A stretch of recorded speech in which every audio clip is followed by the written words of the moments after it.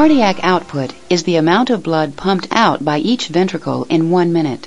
Cardiac output can increase markedly to meet the demands that we put on our body, whether dashing to catch a bus or riding a mountain bike.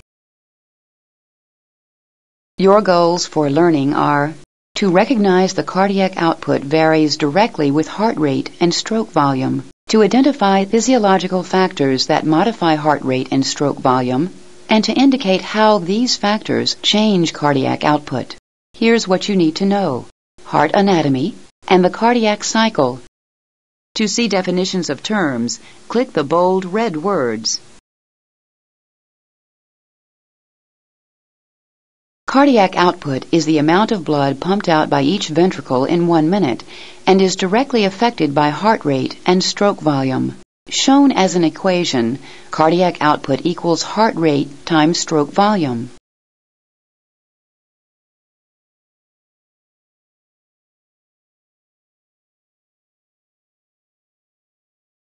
Heart rate refers to the number of times the heart beats in 1 minute, averaging 75 beats per minute for an adult at rest. To see an animation of heart rate, click the heart illustration.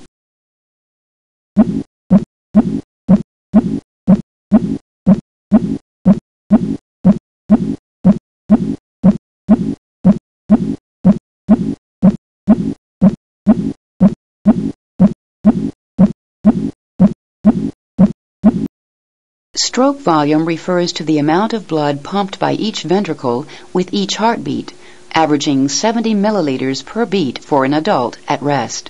To see an animation of stroke volume, click the heart illustration.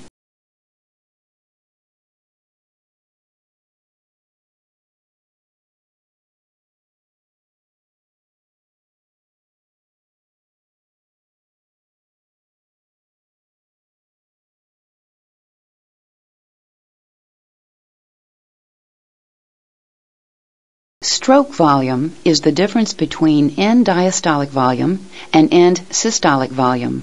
Here's how it works. By the time diastole ends, each ventricle has filled up with blood. This amount of blood is the end diastolic volume, or EDV. The amount of blood ejected during systole is the stroke volume. At the end of systole, the volume of blood remaining in each ventricle is the end systolic volume, or ESV. For example, each ventricle normally contains about 120 milliliters of blood by the end of diastole. At the end of systole, about 50 milliliters of blood are left in each ventricle.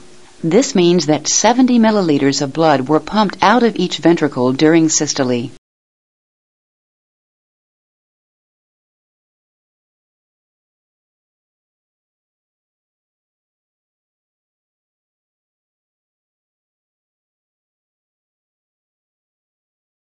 To recap, cardiac output equals the heart rate times the stroke volume.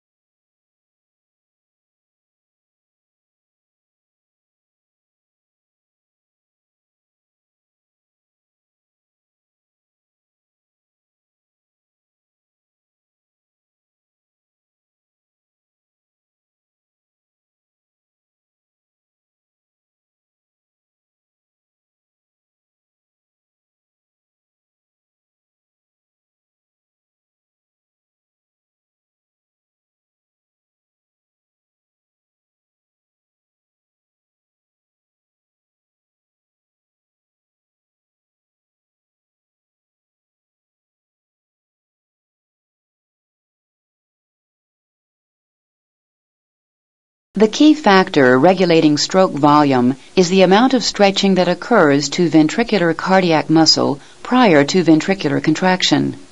The more cardiac muscle stretches, the more forcefully it contracts. These stronger contractions increase stroke volume. Here's an exercise for you. Predict the effect of each physiological factor on heart rate, stroke volume, and cardiac output. Then click the appropriate circle to test your prediction.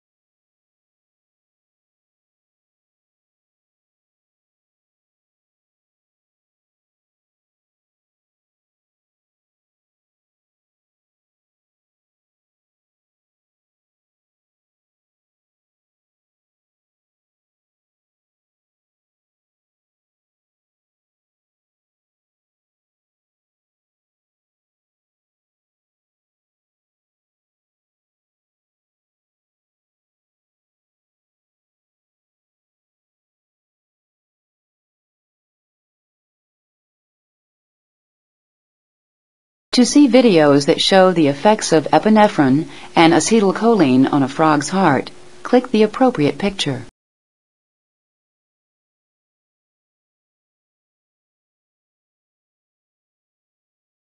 After allowing the heart to beat at baseline rate for several minutes, the heart is then given a few drops of a 1 to 1,000 solution of epinephrine.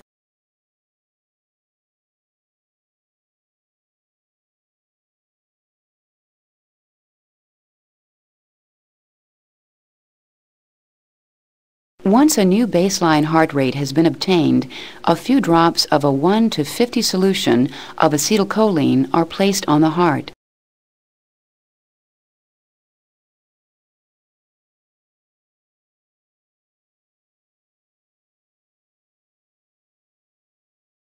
Afterwards, the heart rate begins to decrease dramatically within 10 seconds.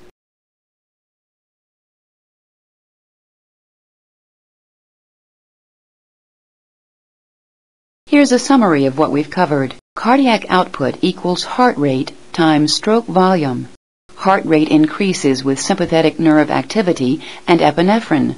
Heart rate decreases with parasympathetic nerve activity. Stroke volume is increased by greater stretching of cardiac muscle cells due to increased venous return, and increased contractility. Stroke volume is decreased by low venous return. To test your knowledge, click the quiz button to go to the self-quiz. To access cross-references for this topic in your Benjamin Cummings textbook, click here.